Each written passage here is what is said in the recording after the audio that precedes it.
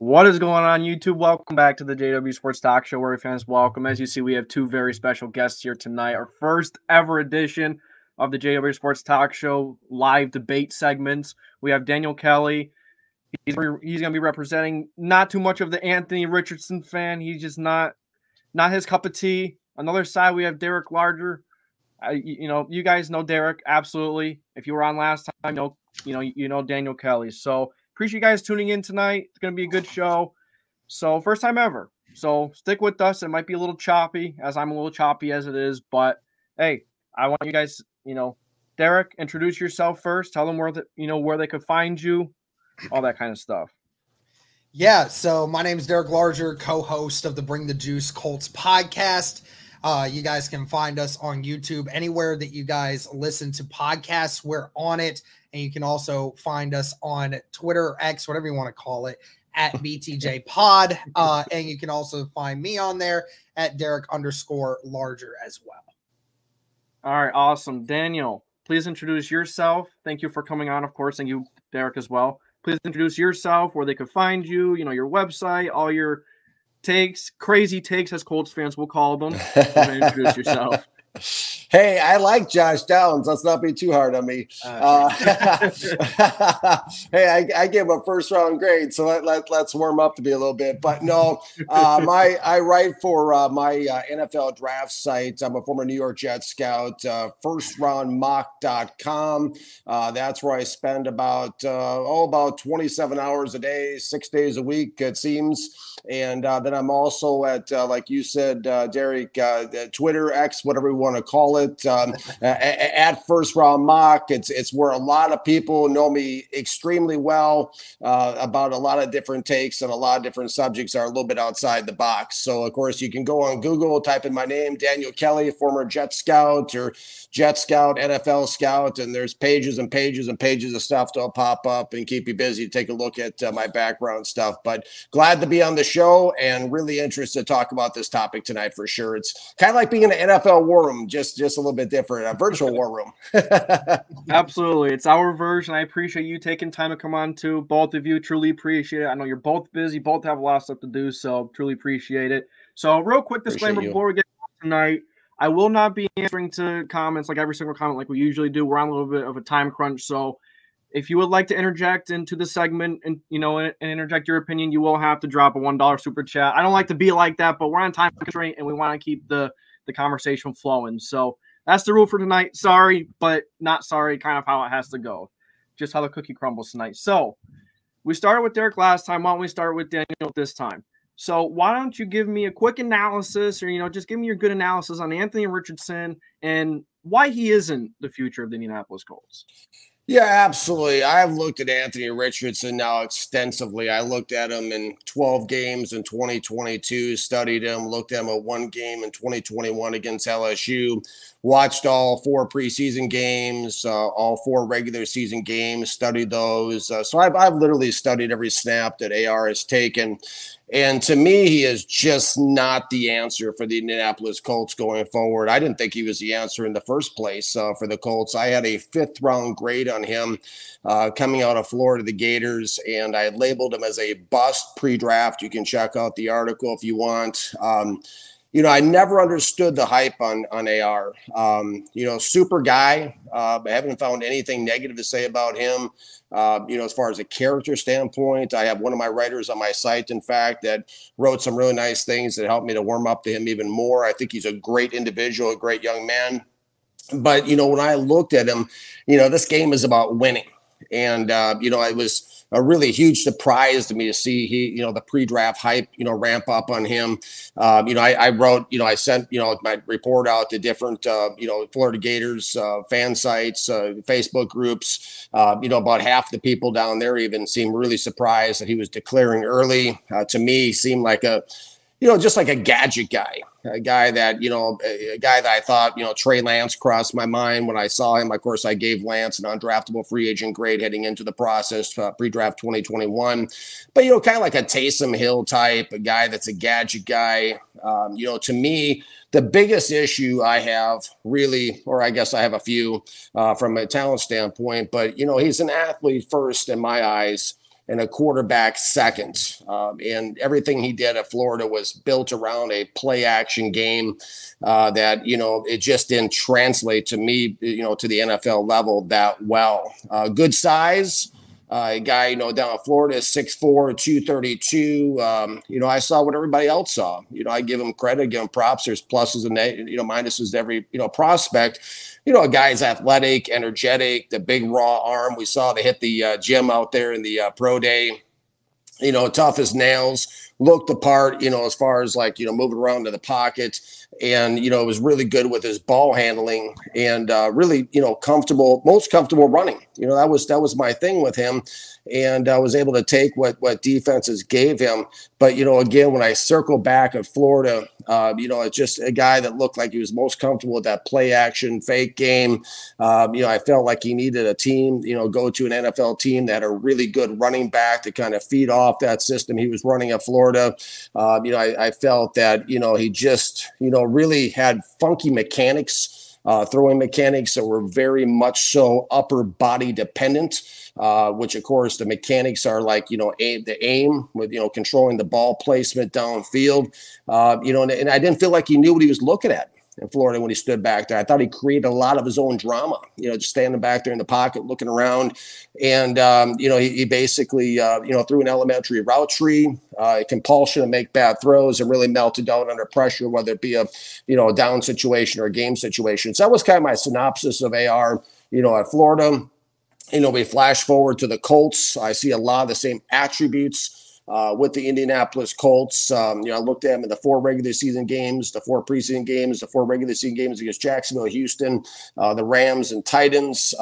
Again, he has that athleticism. He has the toughness to him. He has the he made a couple nice off-platform throws that even caused the television commentator to utter the names Patrick Mahomes under his breath. And he was best when he was relaxed in the pocket.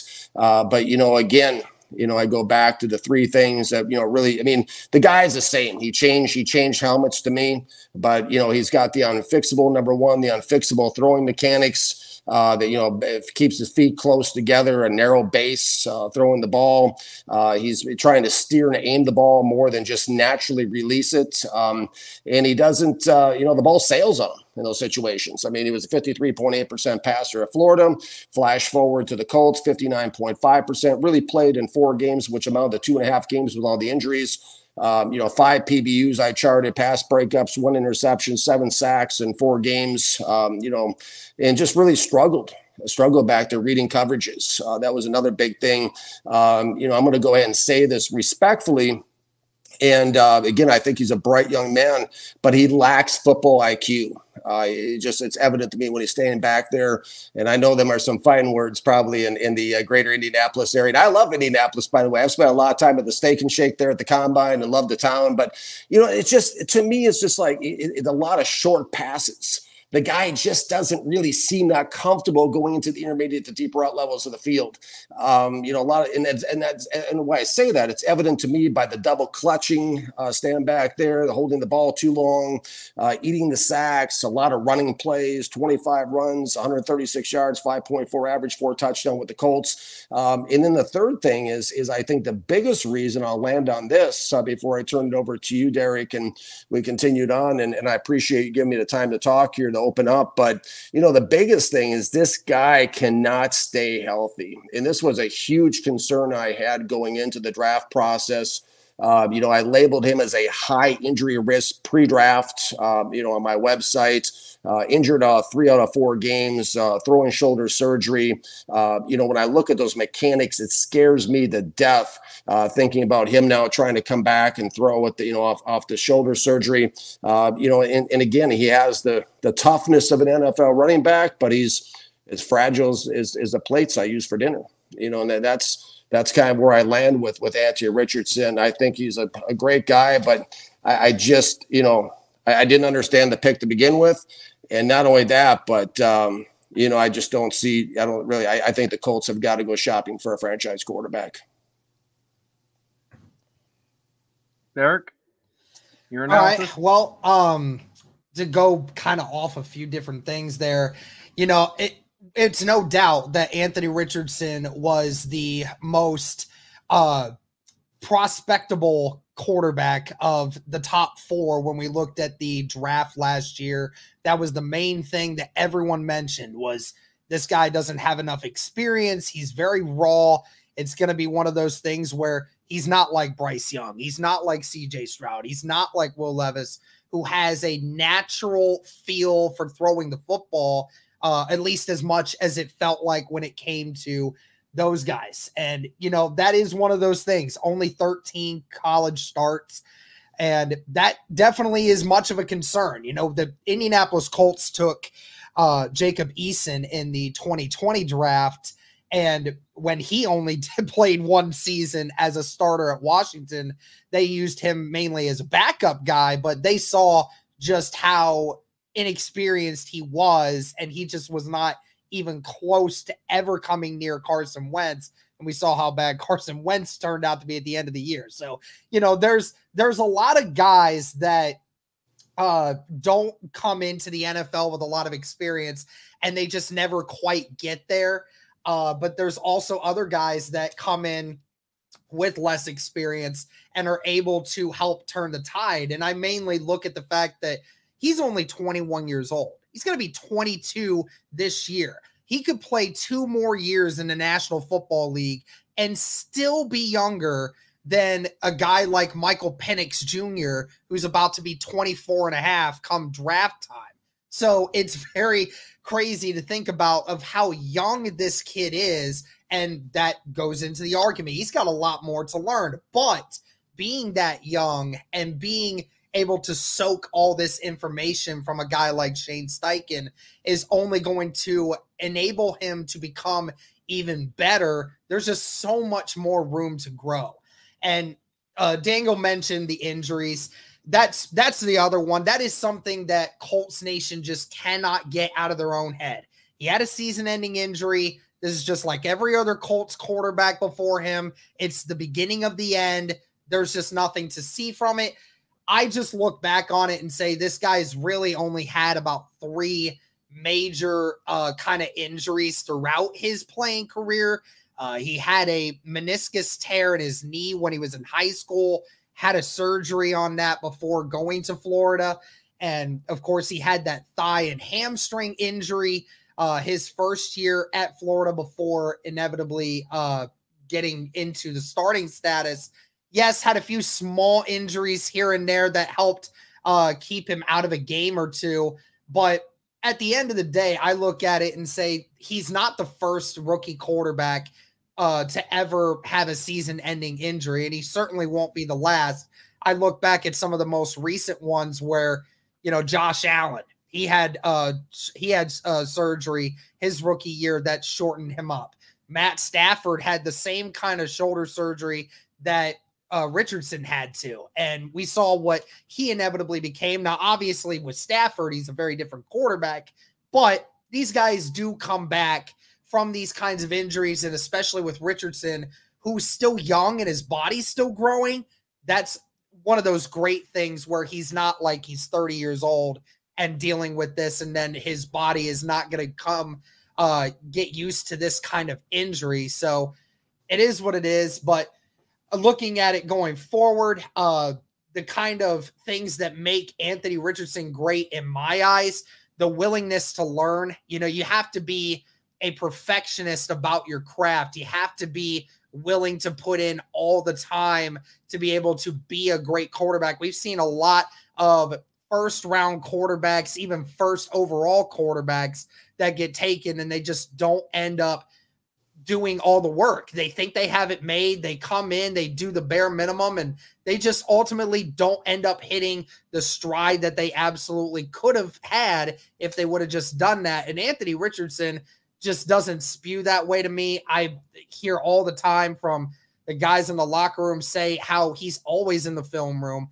always keeping a close eye on every detail, always trying to be as perfect as he can, sometimes even taking it too hard on himself when he doesn't get it right, which I think is such a big thing to have that self-accountability when you want to be a top quarterback in this league.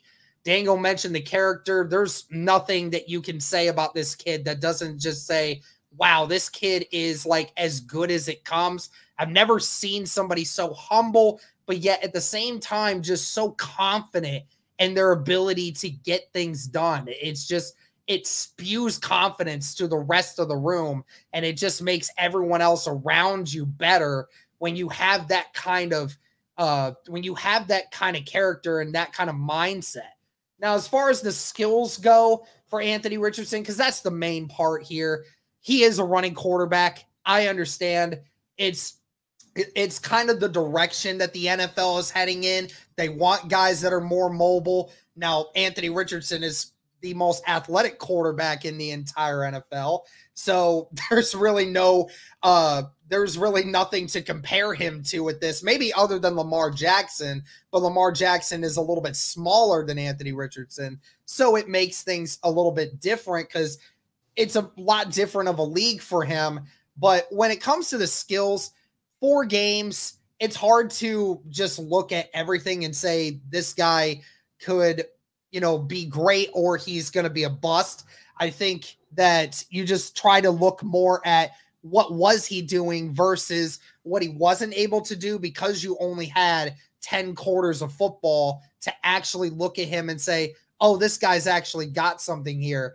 I mean, I saw some of the throws that were being made, especially a couple against the Rams, where a bunch of people stated when he was getting tackled by Aaron Donald and still was able to throw a 40-yard seam pass to Alec Pierce. I mean, there's not many quarterbacks in the NFL that have the ability to make that kind of throw with being brought to the ground and still being able to make that kind of throw in the red zone. Shane Steichen, and that's another thing with Shane Steichen. I think Shane Steichen is the key ingredient for Anthony Richardson, because the great quarterbacks, they had to have usually a coach that knows how to utilize their skill set in the best way. And I think Shane Steichen definitely knows how to, because in the red zone, when Anthony Richardson got inside the red zone, there was never a point that the Colts did not score a touchdown when Anthony Richardson was on the field and they were inside the 20-yard line. They score. They score very, very quickly, and they score with ease because he just has the ability to instill fear in a defense because he can throw it, while at the same time you have to admire his ability to run the football, and it keeps these guys second guessing even for split seconds. And it helped to utilize Zach Moss in the backfield last year when JT was hurt. You had Zach Moss back there, and Zach Moss was having the time of his life back there with Anthony Richardson, because Anthony Richardson was causing these defenses to look at him rather than Zach Moss. So I look at the numbers once again. I bring this up to everyone. In 10 quarters of football, Anthony Richardson had 7 touchdowns. If we just take that at its base and say 12 quarters of football, for every 12 quarters of football, Anthony Richardson gets 7 touchdowns. Over a span of a season, that's 39 plus touchdowns. The only quarterback that had more touchdowns than that last season was Josh Allen. And we saw where the Bills ended up. The Bills end up going to the playoffs every year in a lot of ways due to Josh Allen. So the ability to have production just in that short span of time, because I talk about it with Will Levis. He had a better completion percentage than Will Levis. It took Will Levis 8 games to be able to score more touchdowns than what Anthony Richardson did in 2.5 games. So you're just looking at the short span and the numbers that Richardson was able to put up. Yes, the consistency needs to be better. There were quite a few throws that were either high or low, just simply because he just has this arm, and it's a difficult time for him to be able to get used to everything going on. But I will mention again, he's only played in 17 games. He's only had 1 off season with this team. It's very hard to say that he's not going to get better. And if 59% if he's able to keep that or improve upon it along with his skill set, then I think he can become a much more polished passer and more consistent passer and still be able to do all the things that you need him to do in this system. And the last thing I'll mention here on this before we can kind of throw something back and forth with each other here, you have a top offensive line. You have an elite running back. You have a very reliable weapon in Michael Pittman. And you have a coach in Shane Steichen that understands Anthony Richardson's game and knows how to get the best out of him. And if that's a great situation for an Anthony Richardson to walk into, much better situation than what two of the other three quarterbacks that were deemed to be franchise guys as well, potentially, are in. So I think Anthony Richardson is only touching the surface of what we can actually see from him. All right, Daniel Kelly, do you have anything to go back at from what you've heard? Yeah, no, I like everything that you had to say, Derek. I really do. I think, that the Colts find themselves, Colts fans, Colts Nation, the Colts management team, locker room, everything find themselves in a situation where there really is no choice. And I think you've done a wonderful job, Derek, painting an optimistic picture, because that's the only choice the Colts really have at this point. I mean, they're in this, they're committed to it. They're locked into it. Yep. I appreciate what, the attitude of Anthony. I mean, listen, I got 9 kids, my wife and I, and and 6 of them are daughters. I mean, and some of them are in that age group where Anthony Richardson is right now. If he showed up at the door to, take one of our daughters out, I'd be happy as could be, because he's just that kind of a young man. He's a wonderful human being. I mean, really and truly. I mean, we hear all these red flags. And if there's red flags to find, I'm going to find them on a guy. I mean, it's just like, Caleb Williams or anybody else. But there's no red flags. And I appreciate he's in the film room. He's doing all these things. But at the end of the day, to me, it comes down to playing quarterback. And this is a guy who has never completed more than 60% in a full body of work at any level in football, whether it's in high school. He was a guy that was 53.2%. At college, he was 53.8%. At the Colts, he's been 59 some percent.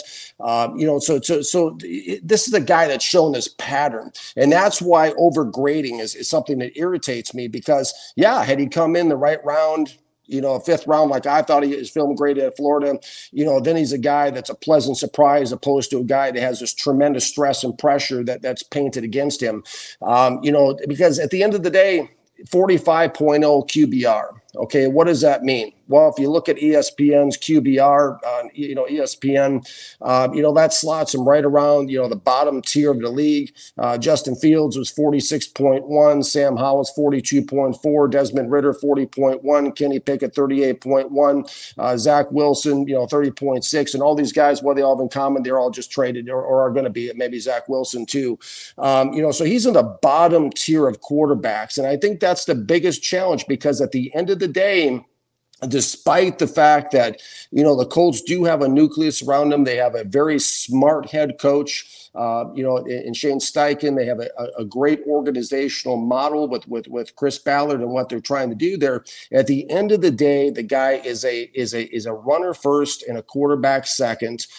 He's got a very fragile body. In the throwing mechanics, he's got that arm he relies on, but I circle back to that because that's what's going to get him in this league. That's what's going to get ball placement. Is what gets these guys, and he's two different guys. When he relaxes, like I said, a little bit more, he's a little bit better and gets the ball of his hand quickly. But he has this natural proclivity that tense up in the pocket, and when he does, his base, his feet narrow, they get closer together, and he goes back to the muscle memory. He goes back to an upper body release, and the ball's all over the road at the intermediate, the deep route levels. So to me, it's like the accuracy, the placement, and just the fact that he's injury prone. And that is what scares me about him, because I don't see him making it through a 17-game season the way he plays the game. With him running like that, the Colts are going to have to make some wholesale changes, because he's not going to last. His body, he could be the best guy in the world. He could be a guy like you said, Derek,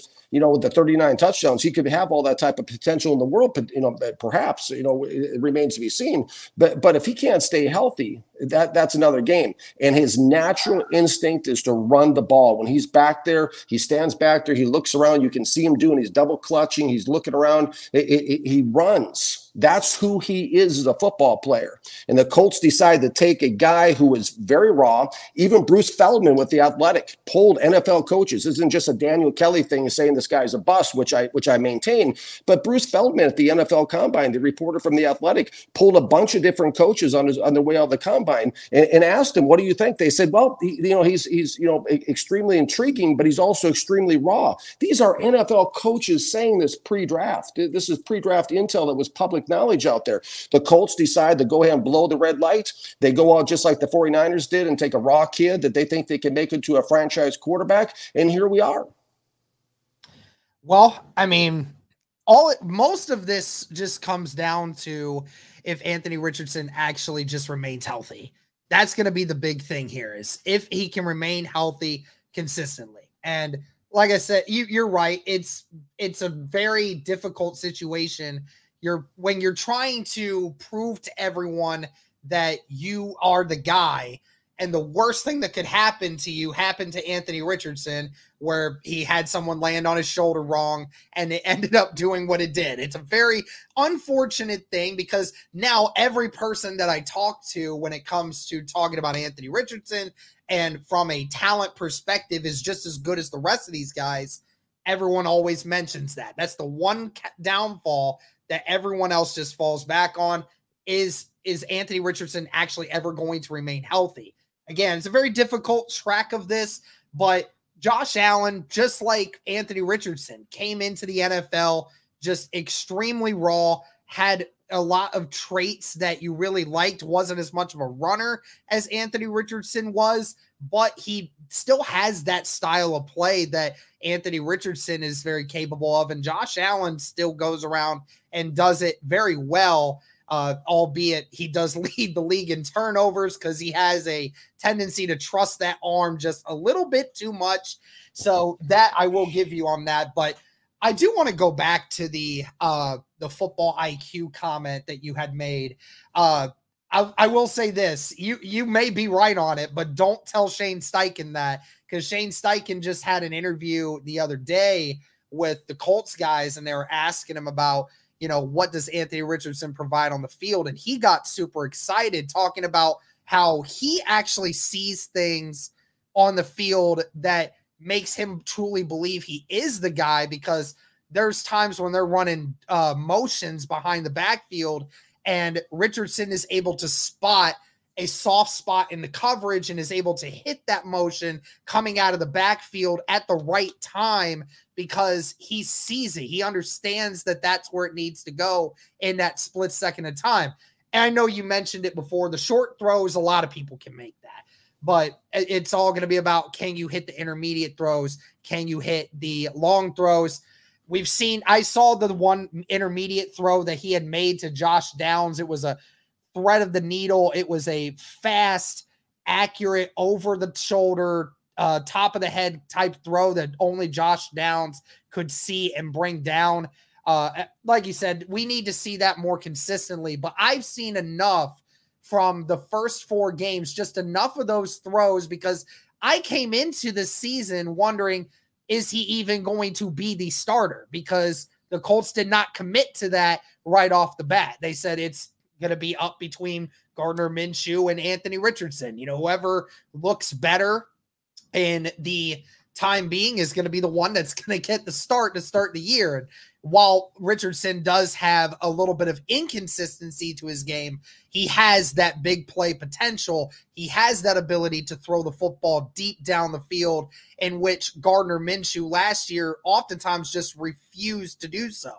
So it allows for the Indianapolis Colts to open the offense up way more than a lot of other quarterbacks, because now you have the option game. these defenses now have to worry about him actually taking the ball and running, so they have to keep more guys up, and that allows for more deep shots down the field with your guys in Josh Downs and Alec Pierce, who are burners. And who knows if the Indianapolis Colts get another speedster in the draft with the insane wide receiver class that we have in this draft. You know, there's going to be a lot of opportunities this year for Anthony Richardson to thrive. And I think the system is what makes him so great with it, because it makes it easier for Anthony Richardson to see the game and be able to make some of those throws. I'll give it to you again. The inconsistencies, he needs to be able to hit those common throws a lot more often. But as far as like big play potential, this is a guy that just has the ability to just make one big play after another. We saw it in the Rams game when they were down 23-0. And then in the final 17 minutes, this guy just went berserk and then proceeded to score 3 touchdowns. And we've seen it in the Houston game. The first 5 minutes of the game, he had 2 touchdowns before he ultimately went out with a concussion. And, you know, he was doing a really great job in the Tennessee game before ultimately his season came to an end. I just see a lot more positive opportunities here for Anthony Richardson. And this time also knowing he's going to be back for spring practices, because he's got 8 weeks ahead of his recovery on his shoulder, which is very fantastic. I just think knowing that he's going to go into it now, knowing it's his team and a whole bunch of other things going into it, I just feel like this year we're going to see Anthony Richardson do a lot more as long as he remains healthy. All right, Daniel, I know you said you had to be out here in a half an hour. Are there any last thoughts that you want to wrap up before we we get out of here? To me, yeah, absolutely. I appreciate that. I appreciate everything you're saying, Derek. I mean, it's if I can ask you a question, just in your observations, just for the fans to kind of decide based on what you've seen, do you feel that Anthony Richardson is a better quarterback off schedule when things break down and when the instincts kick in, the natural instincts kick in, like, some of those plays we're talking about, you were alluding to, or do you feel that he's better, scripted on schedule? I mean, like, what are your impressions of the off schedule versus the on schedule stuff? Yeah. I was going to say, I've seen him make throws from inside the pocket that a lot of people would love to be able to make. Like we said, with the throw he made to Alec Pierce while being tackled by Aaron Donald, that was in the pocket. When the throw to Downs in that same Rams game, in the pocket.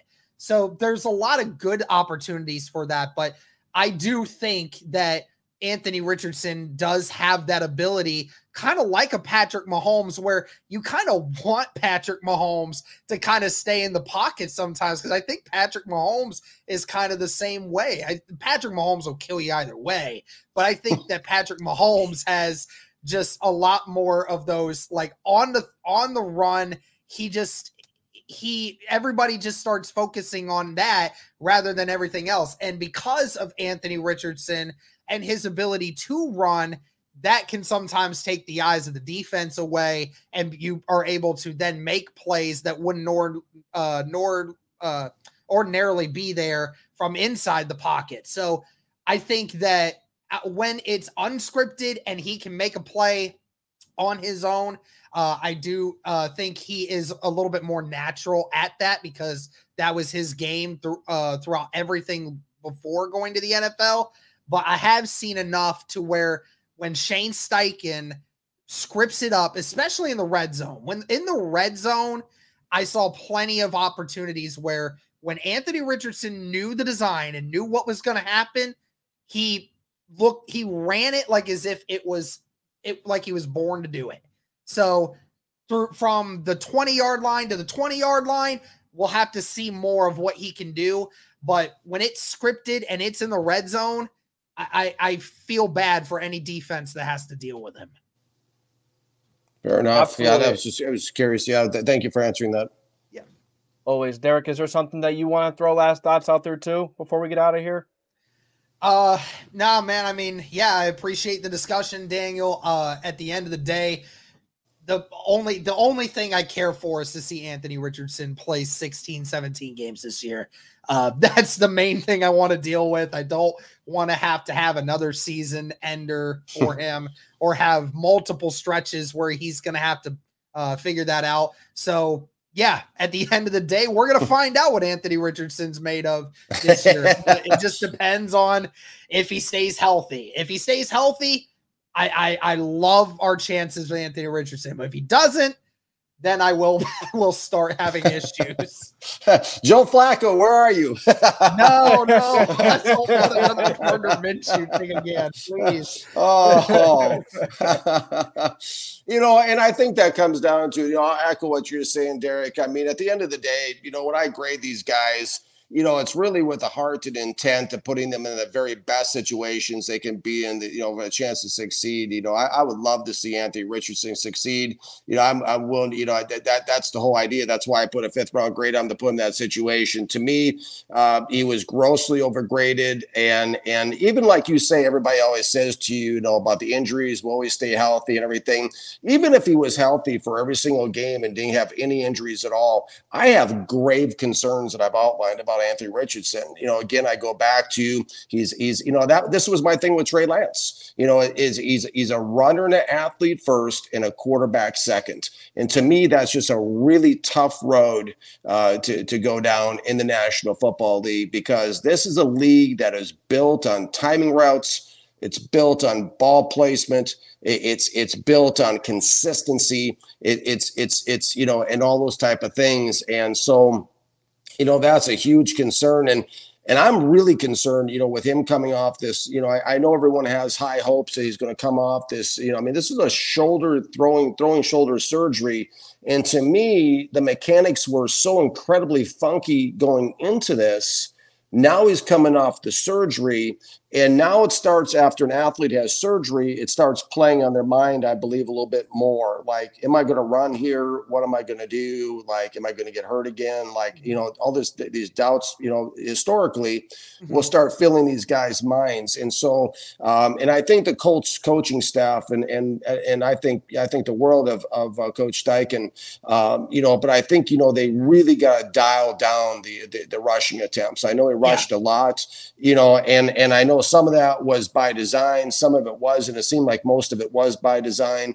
They got really dialed that down. The NFL is not kind to running quarterbacks. I think we can go through the list of all the guys that, they're banged up left and right.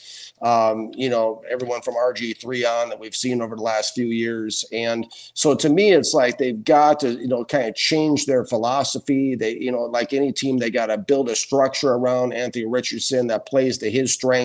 If his greatest strength right now is throwing short passes, then build the game planning around that. Get yourself some receivers that specialize in yards after the catch, kind of like a Josh Downs. Start trying to build around the strengths. A lot of times these teams will bring a quarterback in and they'd be like, okay, this is what you are and this is what we want you to be, opposed to just the good ones are able to kind of mold the thing around him. Have the running game the way it needs to be, have the short passes, give him more support as he's learning through this process. Because if they continue to try to throw him to the wolves running the ball, and they continue to try to make him like Chicago did with Justin Fields, into something that he isn't, by rifling the ball consistently in the intermediate and deep route levels, which is what he's never been in his life. That's where the problems are going to enter into. So hopefully this projects in the right direction. I have serious doubts. I don't think that it's going to work out or it's going to pan out for the Colts with Anthony Richardson, sadly enough, just because of the reasons I've stated tonight. But, again, this is a look into the future that, we're talking about today. So none of us really know for sure. At best, this stuff is making educated guesses, by going through all the traits and characteristics. But, again, great young man, and I know the entire Colts fan base is depending on his success. So it's everything I say with all due respect to you, Derek, and to the, to you, Jason, and to the Colts fan base. I don't like it's very bittersweet for me to be in this role, because I just don't like being the bearer of bad news. But at the same time, the game film never lies. Yep, I agree with you, man. They do need to dial it back. Totally agree. For all Colts, for the Colts fan base's sanity, I hope that they do, because like we need this guy. We need this guy to stay healthy. And you're right, like it's not only dialing back on those, but also training this guy to know how to take care of himself. Also, not going in and trying to run over guys or get around people. Like you need to get out of bounds. You need to slide. You need to avoid contact as much as you can. And I'll just say the last thing here. I mean, hey, listen, if Peyton Manning could do it, who said, Peyton Manning, who led the NFL in interceptions his rookie year, and even himself said that he looked like he had no clue what he was doing, can do it and come back around. I think Anthony Richardson can as well. So that's what I'm hoping for. As all of us Colts fans are. And I would like to thank both of these guys for coming on tonight. I feel like there may be a part 2 that we can do sometime in the future. It feels like there's so much to talk about. I didn't expect it to go this well. You guys kind of just took the show, and that was kind of the best case scenario. So truly appreciate both of you coming on. Derek, I thank you for your time. Daniel, I thank you for your time. There's anything that you would like to, do your outro with, like, no, well, you kind of did it already, but yeah. All right. This is going to be it for JB's Sports Talk Show. If you guys enjoyed it, make sure to like, subscribe, put the post notification bell on so you don't miss any future live debate segments. Brand new. We'll be back for more. I'll see you guys next time.